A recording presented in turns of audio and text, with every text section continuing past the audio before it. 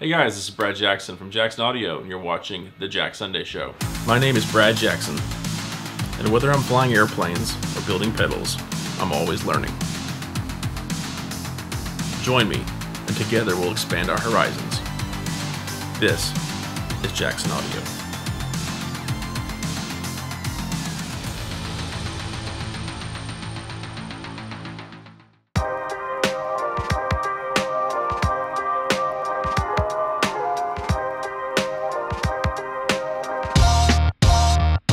Okay, so as you know, we're building a chorus pedal. I have been in development hell for the last month, which is, there's a very special period of an engineer's life called development hell. It is the period of time between concept of an idea and the execution, or the successful execution of that idea. So I've been dealing with that for the last month. You may have noticed we didn't have a show last week just because I did not have time to stop working on software and hardware and trying to work through this issue. So let me tell you about the issue. The chorus pedal uses Bucket Brigade delay chips. Every chorus uses a delay chip of some sort to delay your signal slightly, maybe between 5 to 50 milliseconds of time. And during that delay, you can modulate that clock speed up and down, because there is a clock that has to happen to tell the Bucket Brigade chip how fast to process what comes into the chip versus what comes out of the chip. So let's just speak in very general terms. Put your guitar signal into the delay chip. Eventually it has to come out, right? But you have to have something to tell that chip how long it takes to get through that chip, which is basically an analog delay. Well, the clock signal does that for you. And the clock signal is just a rigid square wave signal that's basically telling all the little soldiers in that little chip how fast we march together in line.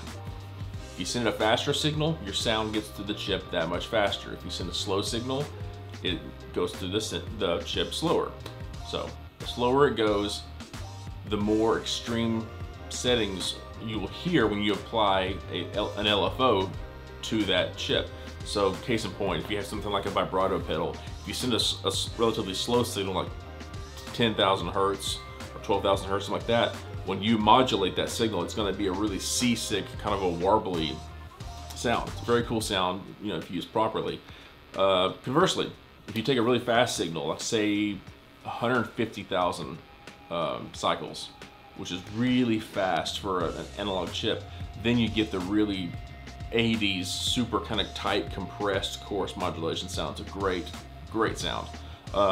It's so funny because there's so many great sounds, from extremely fast settings to extremely slow settings. There's a huge range of sounds to be found in the same circuit, same chip, everything.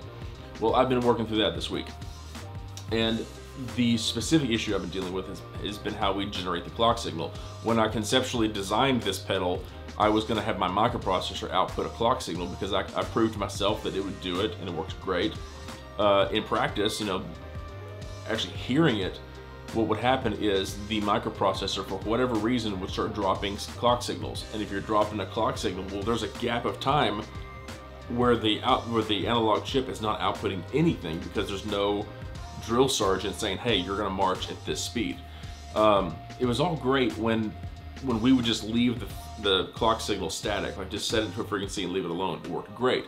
But as soon as we applied a low frequency oscillator to that signal to try to move it around a little bit and get some of that vibrato effect, that's when it would start dropping beats. And that was, it was really kind of a bummer, because it means I had to kind of do like a page one rewrite of how I was going about this. That was about 2 weeks ago.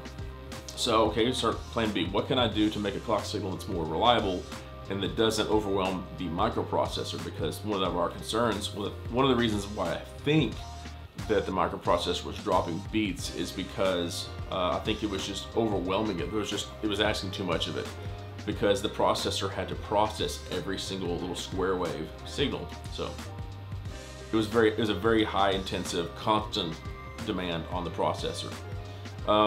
So there are other chips. There's external chips that we found that are clock generator chips. That's what they do. And they have their own external clock, crystal clock, that tells that clock generator chip how fast to run. So it's kind of a freestanding oscillator. Great, we tried that. They worked brilliant. I mean, they were perfect. So we were able to fire the pedal up really hear how it sounds, all the ideas that we had, and it sounded phenomenal, except for one thing. Every time that the microprocessor would talk to that external chip, you would hear a digital artifact of not the clock, but the information that was being sent to the clock to tell it what to do. And I worked with that for about a week, trying to read which way to change how we use those chips. I went to a different architecture of chips. First we started out with a I2C communication bus that was really noisy. Then we moved to a serial bus that was quite a bit better in the noise, but still not perfect. So yeah, it's been a wild week trying to figure out what to do. And I have to tell you a really sweet story. There's some buddies of mine, Josh Scott from JHS Pedals and Joel Corti from Chase Bliss. Joel from Chase Bliss is a complete genius. And so I called him and said, hey, well, this is what I'm dealing with. Do you have any insight into why I'm getting these really weird, spurious noises? And he said, well, try this. Here's an idea. Maybe it's your charge pump, which a charge pump is a device that lets you put 9 volts into a pedal and get 18 volts out. So the course pedal we're working on runs at 15 volts, so I had a charge pump in there. And he said, well, I've had this issue happen where the noise of the clock in the charge pump was intermodulating with another clock, and it would create these random noises that you couldn't quite pin down because they didn't make sense of why you're hearing that noise. If you have a noise in a circuit, if it's at a certain rhythmic sound or a certain frequency, it's not that hard to find out where it comes from. So you just start looking through your whole pedal and you look for that frequency. If an oscillator is oscillating that frequency, well then it's related to that. But when you have random noises that aren't always there, sometimes they're there, sometimes they're not, those are the gremlins that are really hard to track down because you can't seem to find a rhyme or reason for why they're happening. So he had a really great suggestion there. Ultimately, his suggestion didn't solve the problem, but it was a great lesson. I never even considered that, but I'm grateful for Joel for suggesting it. So earlier in the day, I had called Josh Scott at JHS Pedals and said, hey Josh, this is what I'm dealing with. Can you help me here? Man, it's always really weird to call people like Joel or Josh, and not because they're not phenomenal people, because they are, but the thing it's always uncomfortable to call someone who you feel is a competitor and say, hey, please help, because I'm hurting here and I can't figure this out. Will you please help me? Well, if you want to be selfish about it, and it's not in their best interest to help me. It's in their best interest for me to fail. That's kind of the intuitive response, isn't it? That it's if I help you, somehow I'm hurting myself. Well, this is what Josh said. I said, this is what I'm dealing with. He said, oh yeah, I've been there. So great. He said, tell me what I'm gonna do. I'll just send you all my schematics. I'll send you the schematic for the Emperor, for the Panther Cub, and for the Unicorn, because we use like these bucket brigade kind of devices in there. I'll just show you how I'm doing it. And I'm not kidding. I'm not trying to be dramatic when I say this. I literally almost cried, because when you're just pounding your head against a wall and you're getting nowhere, and you reach out to a friend who, they don't have to help you. He could have said, man, I'm sorry you're having trouble, but that's not my problem.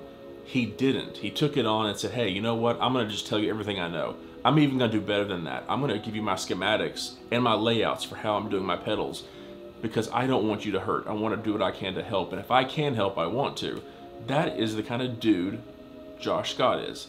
And that's the kind of dude Joel Corti is, that they could have told me to pound sand and get out of there, and I hope you fail because I'll make more money if you fail. No, they said, I want to help you because we're all in this together. We're part of a very small industry. I mean, there's so few people that work in this industry designing products that it's a very small club. It was the most mind-blowing thing for me that their character was such that they didn't view me as a threat, they viewed me as a friend, and they wanted to help. And I kind of just walked around for the rest of the day and a daze, like just blown away at their compassion and kindness. And it just completely changed my day. So I have to just say thank you so much for Josh Scott and Joel Corti for being just tremendous human beings and being super generous when you didn't have to be. So it made me think the world of them. I have massive respect for both of those men before yesterday, but certainly now I respect them as business owners and friends now. So it was just a great week for me. I'm still working through a few issues. I'm having to kind of change how I do stuff, but I know exactly how to do it now, and we're gonna be great. So that's been my week. If you look around my desk and everything, it's a complete mess. We didn't even try to clean because, frankly, I didn't have time to clean right now. It's just a matter of let's get some content out there, and I want you to see what it looks like, the good, bad, the ugly. And this is, right now it's the ugly because, I mean, I'm living in here. I went to bed last night at 4:30 in the morning, woke up at 10 today because Josh was at my front door saying, hey, it's time to do a video, and I completely forgot about it. So, yeah. This right now is kind of the ugly side of things, but it's actually the really fun stuff. It's the time when you grow. It's the time when you learn a lot and you figure out things that, you know, conceptually, my ideas were great. They did work really well from what I've heard. It's just that I've had some artifacts that I couldn't quite figure out. But this dirty period, this messy period, is when you do your heavy growth, and it's, you know, you stack enough of these together end to end.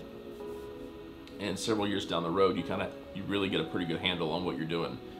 So I love this kind of season. It's ugly, it's messy, it's 18-hour days and very little sleep, but there's a lot of growth, and that's always great. So it's been a lot of growth on the tech side for me, learning more stuff.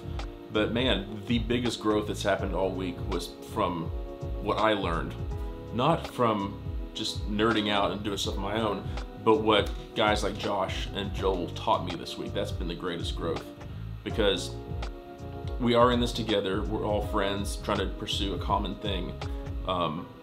I just learned so much about how to conduct myself from those guys. I mean, it was a master class in humility and kindness. So that was the greatest lesson I learned all week. So, all right, that's been the Jack Sunday Show. As always, I'm Brad Jackson, Jackson Audio.